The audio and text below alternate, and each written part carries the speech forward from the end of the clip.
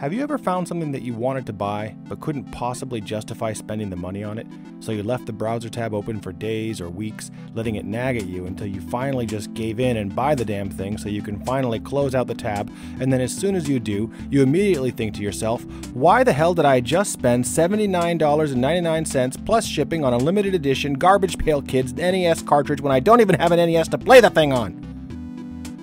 Well, anyway, this video is about how I bought a limited edition Garbage Pail Kids NES cartridge, even though I don't own an NES. Why, you ask? Well, because the makers of this game made an ad campaign that ran right up and kicked me full strength in the nostalgia. That's why.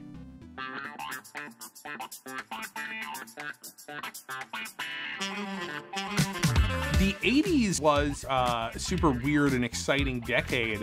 There were three big things going on: Madonna, the Nintendo Entertainment System, and Garbage Pail Kids.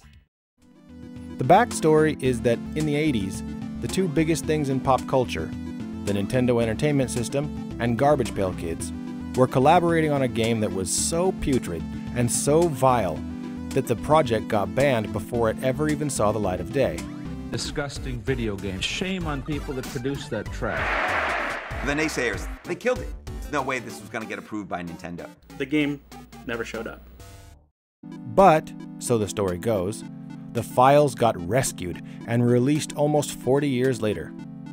See? Doesn't that make you want to buy it even though you don't have an NES either? Well, to be honest, that wasn't enough for me either. But, you know what was? Making it in stale bubblegum pink and Mad Mike baby blue plastic. Well, here's the real story. Back in the 1980s, President Ronnie, besides getting kidnapped by ninjas, also eased regulations about advertising to kids, and soon enough, ads for sugary cereal and bubblegum were not only aimed at kids, but explicitly anti-adult. For you, not them. Media aimed at young people had a rebellious streak to it, which for kids, that usually just meant making things really gross. And video games were no exception, from ads to games themselves.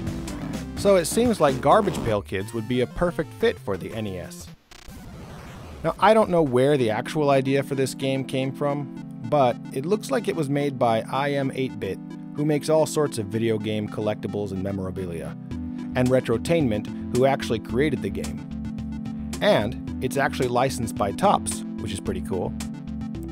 Speaking of Topps, back in elementary school, I suddenly got really into baseball cards for some reason. Our family wasn't rich enough for upper deck cards, but we weren't so poor that we bought Fleer cards either, so I was a Topps guy for sure.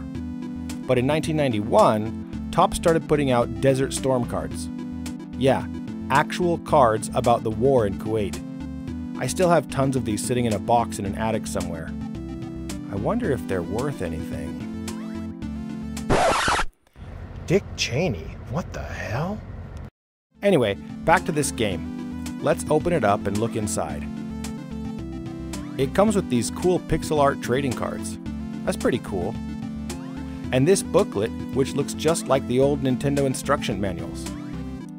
It also has all kinds of lore and history in here about Garbage Pail Kids and their cultural impact. By the way, did you guys know that Garbage Pail Kids were created by Art Spiegelman? Like the guy who made Mouse? Anyway, the cartridge itself is definitely not the baby blue that I was promised. It came in this sort of translucent blue, and I'm actually pretty disappointed in this, to be honest.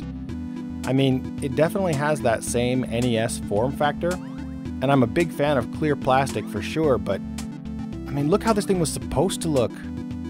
That's honestly half the reason that I actually bought this. Oh well. I guess the only thing left is to put it in a machine and see if it works. Since I don't have an NES of my own, I've gone to my favorite retro game bar, Critical Hit in Nagoya, to try it out. Hey, it works! I didn't even have to blow on it.